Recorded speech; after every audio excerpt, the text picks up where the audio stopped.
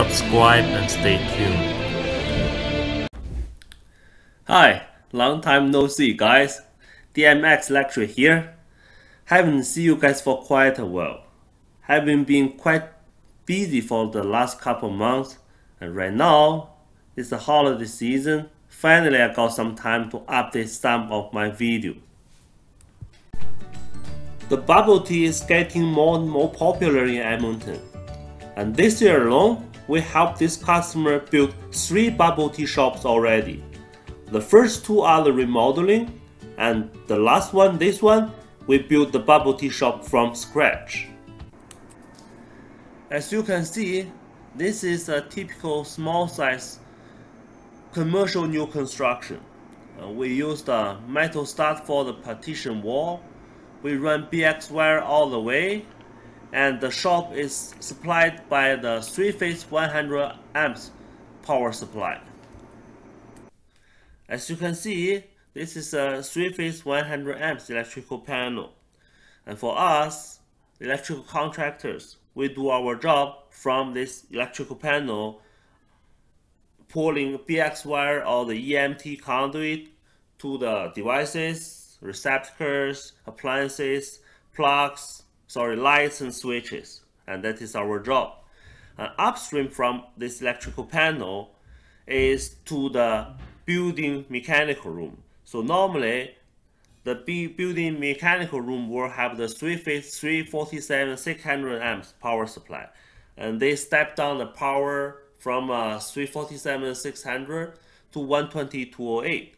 And in that electrical room, we'll have a disconnect, and after that, the power supply through the disconnect run all the way to this electrical panel.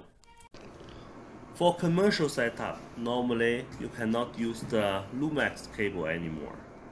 So you either use the armor cable, which is also called the BX wire, or run the EMT conduit. Like for this smaller commercial setup, it makes sense to run the BX wire because they are receptacles, appliances, lights and switches almost everywhere. So you just pull the BX wire wherever you need to go. But for a bigger setup, it makes sense to build the EMT conduit because you may be able to divide the whole area into different sections. So you just pull a couple of EMT conduit and make it more cost effective and actually save money and time. You can use the approved junction boxes for the metal stud. It will make your job faster and easier. But sometimes they are not as strong as the traditional wooden structures.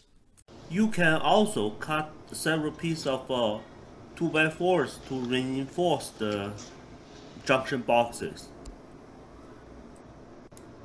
You always need another piece of 2x4 or any other kind of support to secure the 3-gun junction boxes. And also, you need the red anti-shock when you need the BX wire. Also, you need to select proper size of marrettes when you do the wire splicing. The BX wire need to be properly secured. So you can either use the tie wrap to secure the BX wire to the structure, or use the metal straps.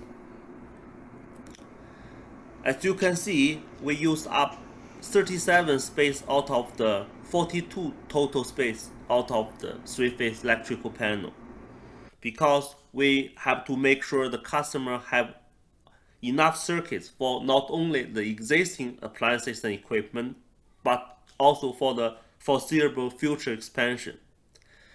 That's why only for a small bubble tea shop under 1,000 square feet, we use so many breakers here. So this is one of the many successful residential and commercial projects we have been doing in Edmonton and surrounding area. So if you have any question, give us a call. Thank you and have a nice day.